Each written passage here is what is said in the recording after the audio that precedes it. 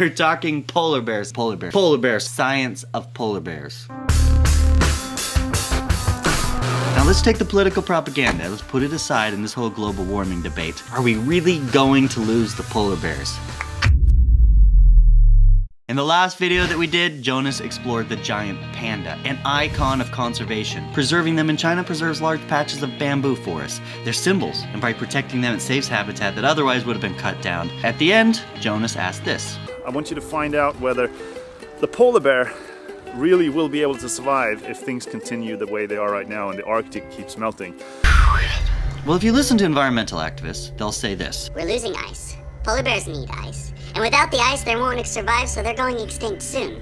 And this all comes down to a few basic assumptions that we need to address. First, without ice, polar bears cannot survive. Second, the ice won't be around, and hence, polar bears won't either. Third, polar bears won't be able to adapt to the change. And this is really a tricky question. Nothing in conservation is all that cut and dry.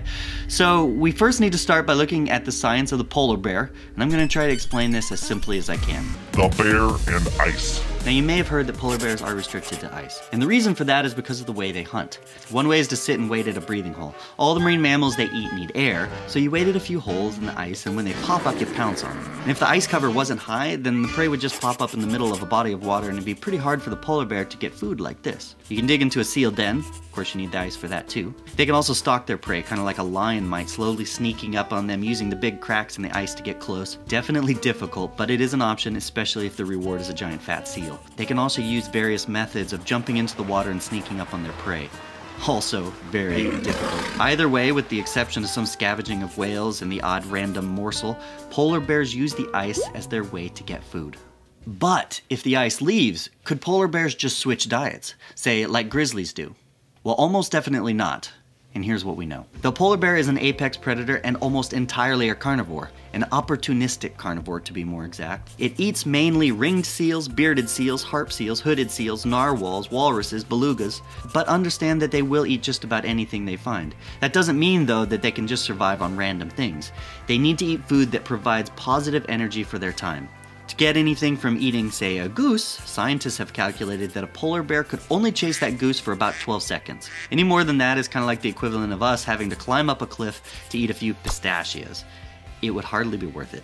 And get this, if a polar bear had to survive for an extra month without hunting seals on the ice, like if the ice left a month earlier, scientists have calculated that an adult polar bear would need 2,350 pounds of alpine blueberries or 1,670 snow goose eggs. And to put it in perspective, there's 900 or so polar bears in the western Hudson Bay. Those bears would need about 1.5 million eggs a month to compensate for a month loss of ice hunting, but given that there's only 200,000 eggs in the snow goose colonies there, that's not a great option for the bears. But the basic food requirements aside, which is a big thing, what are the threats that face these 20,000 polar bears that exist in the world today? The human hunters, land being cleared for human development, pollution of the Arctic? Of course, all those could be threats, but only to certain local bears. Humans aren't much of a threat anymore. Used to be. We put an end to unregulated sport hunting in 1973 when these countries signed the agreement on the conservation of polar bears. And given that polar bears live where there are few humans and generally few human pollutants, they're not really dealing with the problems that most at-risk animals are facing. In the big scheme, we're not encroaching much into their habitat, aside from the odd oil rig or two. They're more or less left to their own in the frozen north. But they are, to some degree, facing a habitat destruction problem, like the other endangered animals are facing. And this habitat problem is kind of a very indirect one. Yes, I'm talking about climate change here. Now, I hate talking about global warming, climate change, whatever you want to call it. Jonas knows this. Thing is, it's boring. We know that global temperatures are increasing.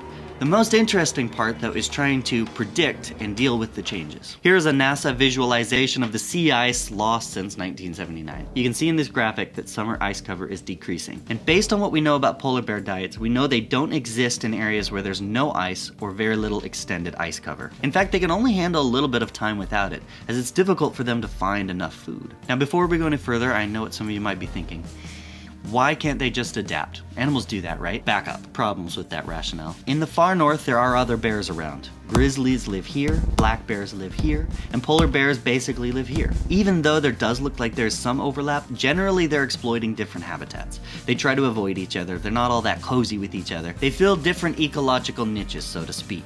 A grizzly bear, which is mostly a vegetarian that eats meat, doesn't do all that well hunting seals, and a polar bear doesn't do that well fishing for salmon or eating berries. They're well adapted to their specific habitat. So if we lose ice in certain areas, if we lose polar bear habitat, then yes, we would expect to lose the polar bears there. Now I've heard other arguments go like this. I've heard polar bears can mate with grizzlies. Couldn't they just start mating with them and create a new super hybrid? Well, it is true that a hybrid is called a pizzly bear or a growler bear, and there's been 2 officially documented wild cases here and here. But for the most part, no. Brown bears and polar bears don't get along all that well. And what it appears is that instead of polar bears invading grizzly territory to get those hybrids, they seem to be male grizzlies invading polar bear territory. The idea that they'd just interbreed their way to a new species to survive climate change is a big stretch. And that would probably fall into the zone of trying to predict evolution. However, we do know that polar bears evolved from grizzly bears. And just like wolves and coyotes, there's some gene flow between the species.